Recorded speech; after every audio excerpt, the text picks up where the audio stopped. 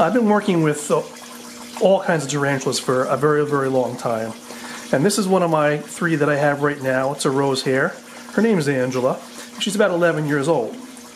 And what I've shown people many, many times over the years is that you can touch their spinnerets and web sticks to your finger. So I've tried to set up the lighting just right here. And we're going to see if we can do this, if she's going to cooperate. She's kind of on the alert right now. She's a little bit agitated. Her spinnerets are out. You can see there's some web coming out of the back of them already. And I'm going to see if she will allow me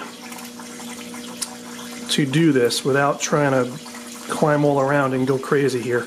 So let me see if I can touch, she'll let me touch her spinnerets. Touch them very gently. Oh. Let's see. Oh. I did it a little bit. Let's see here. I can do it again. Oh. And look at that. Web is sticking right to my finger. Do you guys see that? How cool is that? To me, this is just amazing. It's one of the neatest things. To me, it's the coolest thing you can do with a tarantula. I'll see how far I can get that out. It's starting to break. It's not designed for me to pull it out. It's designed for her to walk, and you know, she can have that continue to come out as she moves. So that's why it broke. But I hope you guys enjoyed that. That was really, really cool.